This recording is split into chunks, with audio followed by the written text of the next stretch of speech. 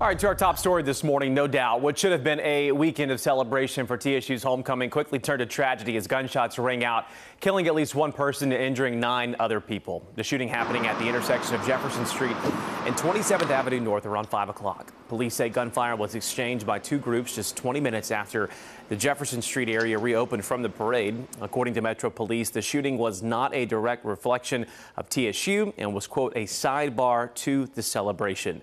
He said most of the people celebrating TSU's homecoming were at Nissan Stadium for the football game.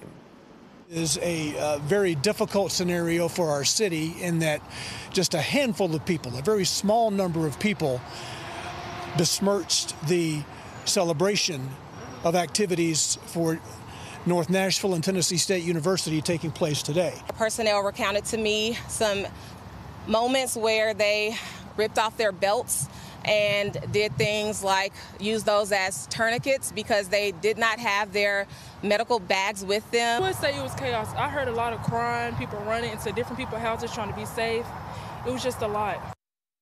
The investigation is still ongoing this morning. Police have asked for surveillance video from a nearby apartment complex. TSU and Nashville Mayor Freddie O'Connell responding to the shooting this morning. We'll hear from them coming up in our next half hour.